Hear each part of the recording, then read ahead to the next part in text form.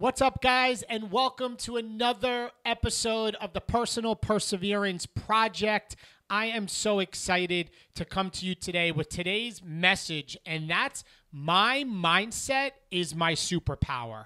But before I dive into that and I give you 10 key points to what I feel contribute to my mindset being the way it is, which I kind of call my superpower, I just want to say, I hope everybody got to listen to last week's episode with Trooper Richard Matson. I hope that if you haven't, you go back and listen to Rich's story where he was critically shot and wounded in the same SWAT operation as a SWAT operator that my best friend David Brinkerhoff was shot and killed in. Hearing Rich's story was beyond chilling, making the hair stand up on the back of your neck. The amount of messages that I got, like people just said, David, I couldn't put it in words. And let me tell you, it affected me just as much as it affected all of you.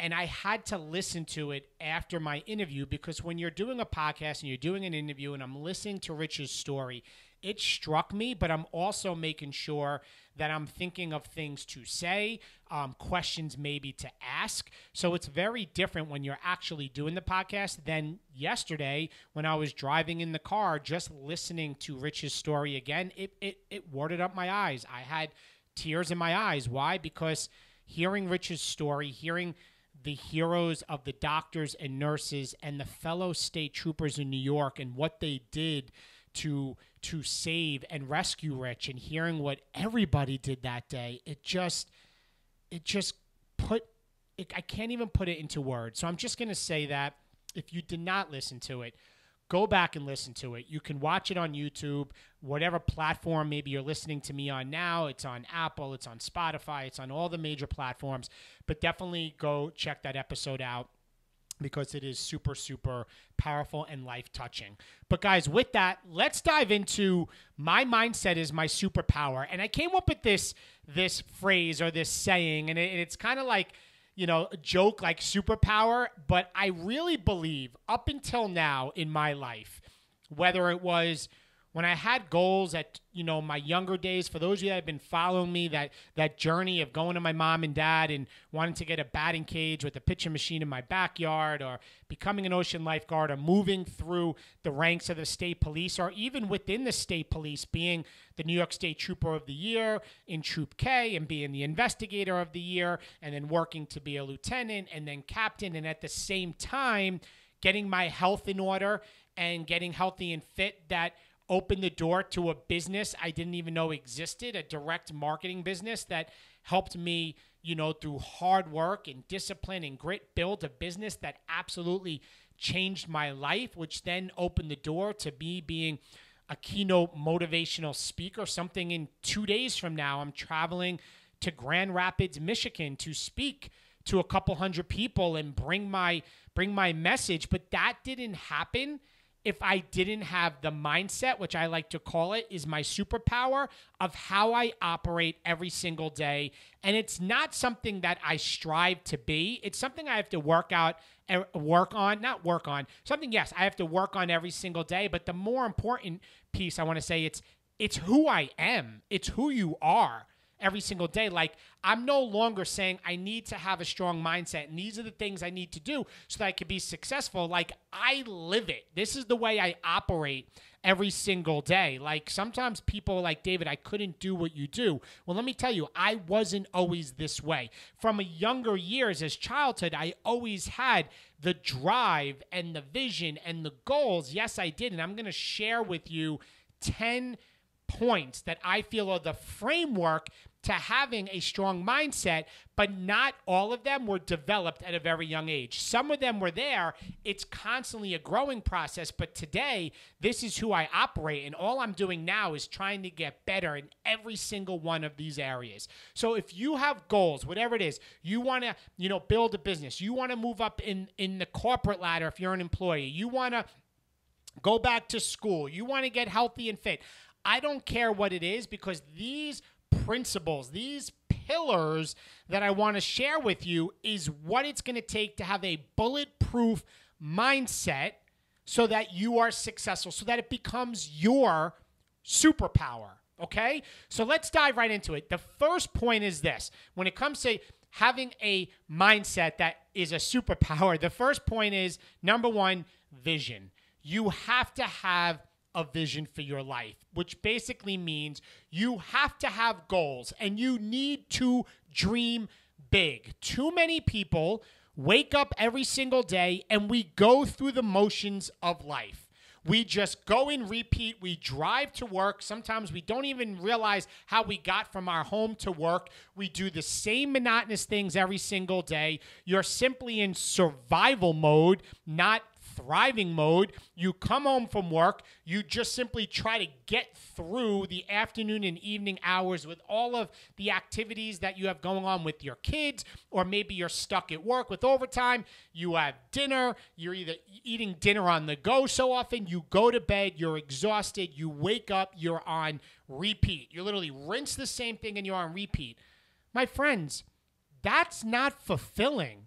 Like, I'm not taking away from being a mom and dad isn't a great thing. It is a great thing. But what are your goals? Like, what are your dreams? You only get one shot at this thing called life. There is no warm-up in life. There is no practice in life. Like, you only have today. So if you're literally going through the motions of your life every single day, I'm calling you out that you're not living up to your greatest potential. You're not living up to what you were meant and called to do. And it's different for everybody. What are your gifts? What do you have? Your gift is the thing you do best with the least amount of effort. And it may change over time. Like, I realize a gift I have now is the ability to get up on stage and speak and inspire and motivate and share my stories to help people live their life up to their fullest potential. But my vision now is seeing myself as one of the top speakers and having that goal. But 10, 12 years ago, my vision was getting healthier and fit and not being a dad that had a dad bod and a huge gut and was 25 pounds overweight. My vision was just to be healthy and fit, so I was vibrant. And then after that, I was in a lot of debt, and I was sick of living paycheck to paycheck. And yes, I was, even being on the state police and having a great job, because so often in life, when you make more money, you spend more money. So I knew that something needed to change. So I had a vision to earn more, to have the vision to be smarter with my finances. I remember reading the book, the Total Money Makeover by Dave Ramsey, and following that and having that vision of not having the six figures in debt that I had from credit cards and student loans and poor payments and all the things. But what is your vision in your life? Like, where have you been up to this point? Why are you here, and where are you going? And I say that, and I say it so with so much emotion, because you literally have to be able to close your eyes and see yourself achieving that vision, those goals, like before you're even there. Like, what is your vision? What are your goals? Stop waking up every single day like it's just another day. Like, you have to have a fire in your belly, and if you don't have it, I'm giving you 10 points of what it's going to take to grow in your mindset. All right? So number one is, what is your vision? And if you're just accepting your life for what it is instead of leading your life to where you want to go, you're going to live a life with regret. Later on in your life, you're going to have regrets, looking back saying, I wish I did this. I wish I did that. So that's my point number one, vision. Second is perseverance. It's my favorite word in the dictionary. You have to be willing to persevere through the hard times. And you have to understand it's going to be a dogfight. You have to understand that whatever it is that you're trying to accomplish when you have that vision, it's going to be 10 times, 100 times, 1,000 times harder than you could ever have imagined. When I think of every single goal that I wanted to achieve, it was so much harder. But my favorite word in the dictionary is perseverance. My direct sales team with Beachbody, our team name that I grew to 1,400 people, was Team Perseverance. Why? Because we will push through hard times. Perseverance, you have to have perseverance. Stop when the wind changes direction, giving up on yourself because it got hard. That's where you're going to grow. It's what you do when things get hard and how you show up after you get knocked down. The third point is this. You have to live your life with a sense of urgency. And that, for me, my friends, is one of my main pillars that I speak about when I'm on stage. There's 86,400 seconds in a day, no more, no less. And it's what you do with the 86,400 that's going to make a difference. You don't need more time. You don't need more hours in a day. It doesn't matter who you are in this world. You just need to manage your time more effectively. You probably waste time scrolling social media, watching Netflix, doing things that aren't helping you improve your life. So when it means urgency, it's showing up every single day, not taking any day for granted. For me, when my best friend was killed, I like to say life doesn't always fire a warning shot. And there are people right now listening to this that you have these goals and dreams and things you want to do, and you're waiting until next week. You're waiting until the summer. You're waiting till you have more time, till your kids are out of the house. And I'm here to tell you, you may not be here tomorrow. You heard Rich's podcast. For those that listened last week, you know my story with my best friend. In 1 minute, I was on the phone talking to him, and a week later, I was crying over him when he was deceased in the hospital. And that was my light bulb moment on life, to show up every single day and realizing every single day life is a blessing, life is a gift, and it's what you do with today that matters. And guys, you may be hearing my passion and energy in my voice because that's the way I operate in my life every single day. That's how I show up when I have goals and vision and perseverance and live with urgency. That's how I was able to achieve what I want to achieve. And I'll tell you right now, this is the way I'm operating right now to get to another level. I am not sitting still and accepting my life for what it is. Every single day, I go out there and make the best of it. So the third point is you have to have urgency. The fourth is discipline. You have to have the discipline. It's what you're doing in the dark when nobody's watching you that's going to bring you out in the light. It's what you're doing when you get up, or whether you don't get up at 5 in the morning and nobody's there to motivate you to get up and get yourself to the gym. It's what you do at 8, 9, 10 o'clock at night when you have the discipline to put in those extra hours for that side hustle, or maybe that's your gym time, or maybe that's your time to read a self-improvement book, whether it's to grow your business skill set or grow your mindset. It's what you do and having the discipline to do what you know you're supposed to do. You know what you're supposed to do. You know whether you should be eating the donuts and the sugar stuff or not. You know whether you should be working on your business or not. You know whether you should be reading a book to help grow your mind or not. You know if you should go to the gym or not. You know it. But most of you aren't doing it. Why? Because common sense isn't always common practice. Let me say that again. Common sense isn't always common practice. You need to have discipline in your life, and there's nobody out there that's going to hold you accountable other than yourself. And sometimes in life, more times than not, you need to be your own hero. I'll say that again. You need to be your own hero. Stop waiting for your mom and dad or brother or sister or boss or anybody else to rescue you. It's time you rescue yourself and have the discipline. Point number 5, ownership.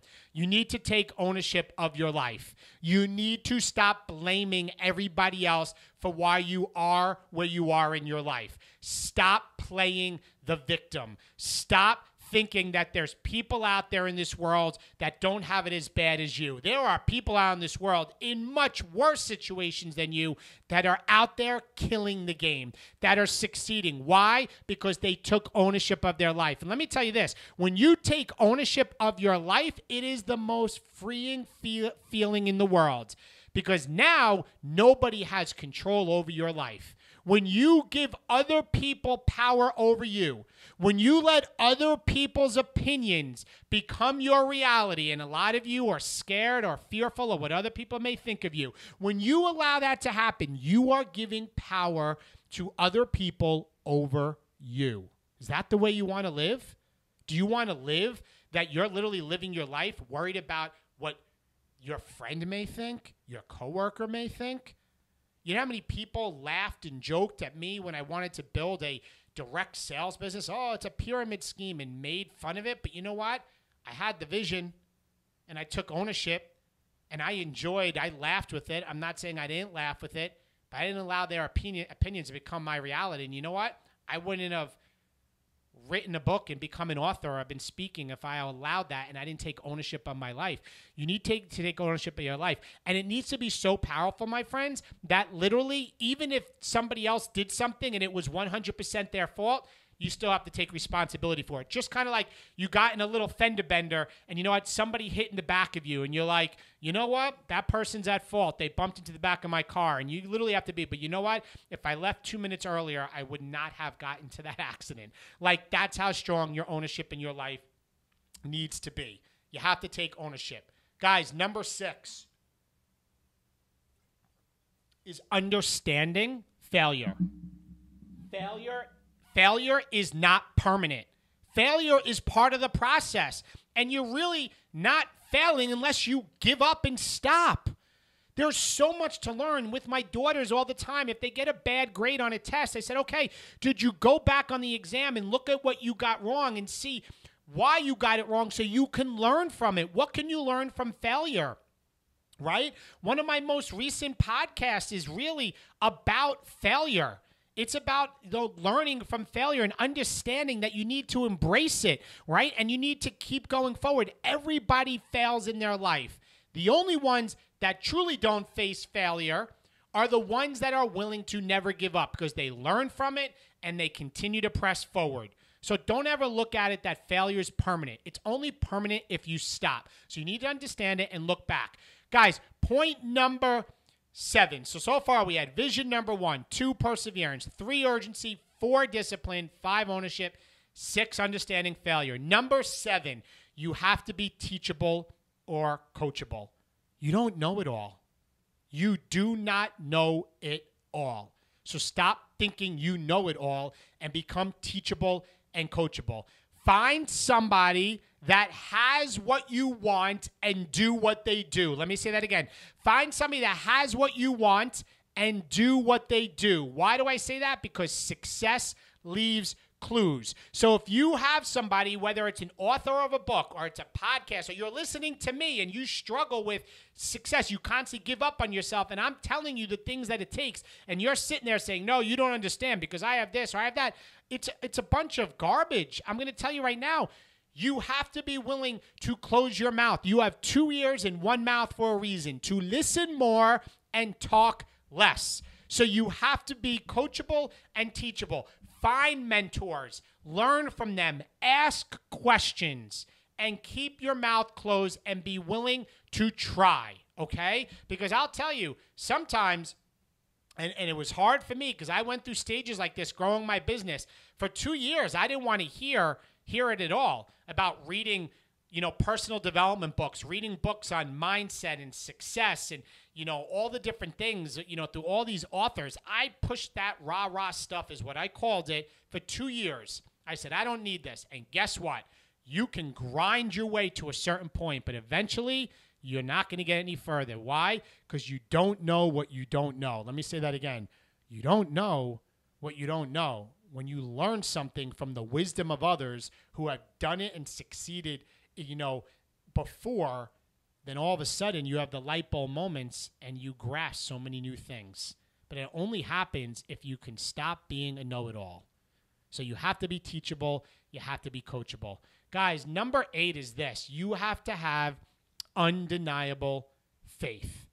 Listen, I don't know what you believe in, but I'm a big believer in my faith and God. And every single day, faith is the belief in things you cannot see. And I believe that if I go out there every single day and I put other people first, and I take this God-given gifts that God gave me, whether it was through my younger years, through being a law enforcement officer, a state trooper, to now being a speaker, to spread a message, to inspire the world and empower people, I truly believe if I take my God-given gifts, and again, your gift is your thing you do best with the least amount of effort. We all have God-given gifts. It's a thing you do best with the least amount of effort. But I believe if I put other people first and I take my God-given gifts and I work my butt off, because with faith comes hard work. You can't just say, I have faith, God's going to make me a millionaire, and you're sitting around on your butt all day. You have to put in the work paired with undeniable faith. And when you take that, I 100% believe it will come back to you. It will come back to you. Are you going to have hardship? Absolutely. But every single day, part of my faith is that God has given me this superpower of a mindset that I'm never going to stop, that I'm going to continue to have faith. And part of it is you're going to get knocked down. You're going to have trials and tribulations in your life. God never said in the Bible that life's not going to be hard. There's going to be peaks and valleys, but it's always to focus on him, to have faith, okay? So I'm not trying to tell you what you should believe in. Maybe it's the universe, a higher calling, but I'm telling you right now, you can't do it alone. You cannot do it alone. And for me, every single day, through prayer that I have, through going to church, through all those things, every single day, I like to say, I can do all things through Christ who strengthens me. Right out of the Bible, Philippians 4:13. I can do all things through Christ who strengthens me. And I believe that because he is my best teammate. And I was given this gift. And my other thing is I want to make it about others. This podcast that I'm doing is for you guys. My focus is for other people. So you have to have undeniable faith, because there's going to be times that you're going to feel like you just can't go anymore. There's going to be times when you feel like I have nothing left. There's going to be times when you're like, David, I feel by myself. But you know what? You're not by yourself. You have God with you, and you need to keep going. All right. Number 9 is you need to be intentional.